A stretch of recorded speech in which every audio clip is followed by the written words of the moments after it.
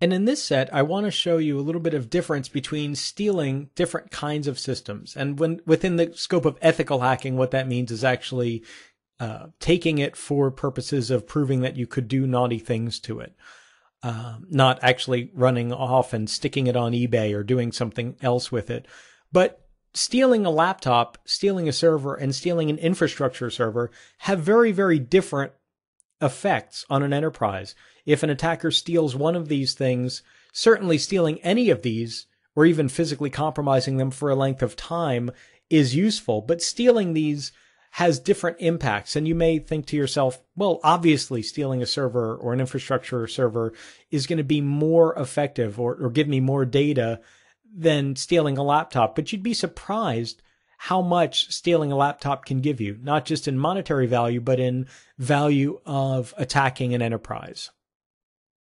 This one's probably the most obvious. Laptop computers are made to be portable. Because they're made to be portable, well, they're made for the ease of use and portability for the authorized user, but as an ethical hacker, I want to make them portable as well for my own nefarious purposes. So they're generally speaking the easiest. They're the most comfortable, and frankly, people that take laptops home with them or on the road with them, they just assume that everybody has a laptop. Folks in a company that you might be doing some ethical hacking with or some penetration testing with, they're not really going to flinch if they see you walking around with a laptop, because everybody walks around with a laptop. And most of the time, laptops are not personalized to the degree that they're going to recognize that that laptop is not yours.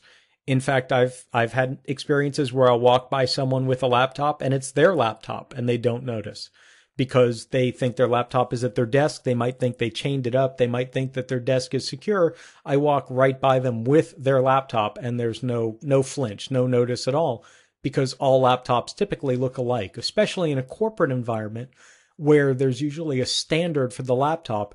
If you've got 50 people in a company and 40 of them have the exact same identical laptop, they're not going to notice someone else walking by with an identical laptop. Users, generally speaking, don't secure laptops in any meaningful way. In older operating systems, logging onto laptops was as easy as hitting the escape key. Often in modern laptops, there's a password requirement. They may be joined to a domain or secured in some way. But frankly, most of the time, these passwords are either easily accessible through easy compromise of just trying a few different guesses, or they're written down somewhere on the laptop or on a sticky note near the laptop. Worst case, it'll be a brute force attack, but it's far easier to conduct a brute force attack if you've compromised the laptop, if you've walked out with the hard drive, because then you can either reset the security account manager database, or you can actually conduct a fairly effective offline attack at your leisure. Once you have the laptop, you've got all of the assets. You've got all of the data. You just might need to do a little bit of breaking in to actually compromise it. Most of the time, data on laptops, you don't even really need to log in to access. Why? Because it's written to the hard drive in a way that's not encrypted, or it's protected maybe by ACLs, by discretionary access control, which is fantastic because the user has the perception of security. However, as we know now, there is no real security from coming in from outside the laptop.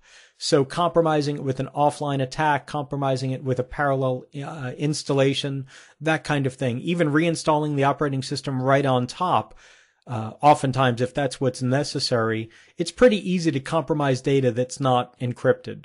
And if you can crack credentials, that's even better, because then you can maybe VPN back into the network or wireless connect back into the network. So you've used this compromised laptop in order to conduct further attacks, not just on the data that's on the laptop, but certainly on the other assets in the organization. Taking a laptop is absolutely a wonderful type of attack, because it just gives you so much access to both the data locally and almost always a launching off point to access further data in the enterprise or in the target. Stealing a server is a little bit harder, but it's actually far easier than most administrators or most defenders think. Usually defenders, server administrators, or network administrators simply make an assumption that perimeter security is strong enough. We definitely have covered that here. They assume that the data center protection, the locks, the perimeter, the cameras is going to stop anyone from even trying to steal a server. Well, making that assumption gives the ethical hacker quite an edge, because once we've stolen a server or compromised the physical security of a server, there's almost no other depth of defense. With a laptop, there might be encryption or some kind of protection on there somewhere because it's possible that the laptop will get compromised. But in most cases, the server compromise is not even something that comes into their perception. And that's fantastic. Relying on their perimeter security is a flaw, but also relying on the good intentions of others. When they defend against this, they simply assume that no one's going to take servers. I've seen server rooms that were unlocked. I've seen server closets that were not locked. I've seen switching rooms and network areas, network closets that were completely open, not just unlocked, but literally had no door to them. Those are fantastic. The administrators simply think that the combination of having a decent perimeter and the fact that no one would steal my assets is a great defense. And as an ethical hacker, that's our favorite thing to see, because of course nobody would attack your systems except me.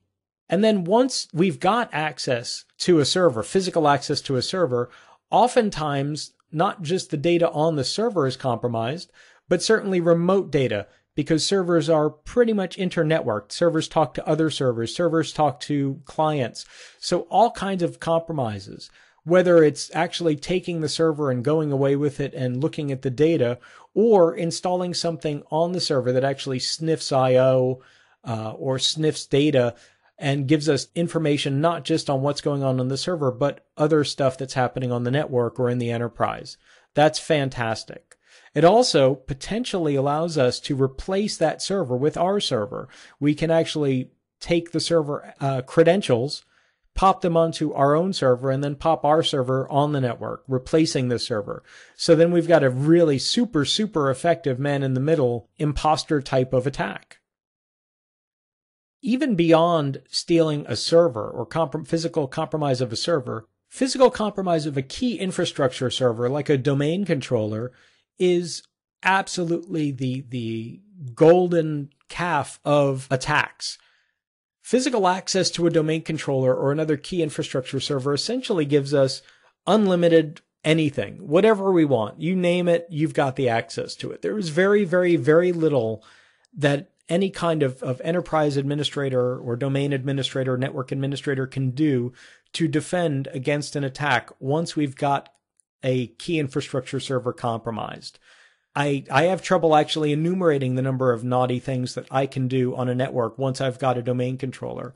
And so typically in an ethical hacking attack, if I model it properly, once I can actually put my hand on a domain controller in a way that no one else can see it, that's it. I've actually compromised everything that I need to compromise.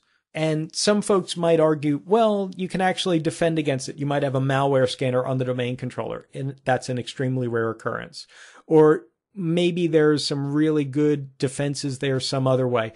Actually, no, doesn't happen. What if I've got data encryption on the domain controller hard drive? That's also yet another unlikely, highly unlikely occurrence. So typically speaking, I can install, I can do group policy configuration. I can install malware. I can deploy malware throughout the enterprise. I can easily conduct a denial of service attack with maybe 3 or 4 commands, take about a minute. I can take the entire network down. I can steal information that will allow me to compromise all users' passwords over time, allow me to compromise secrets, system secrets, secret keys, and so forth.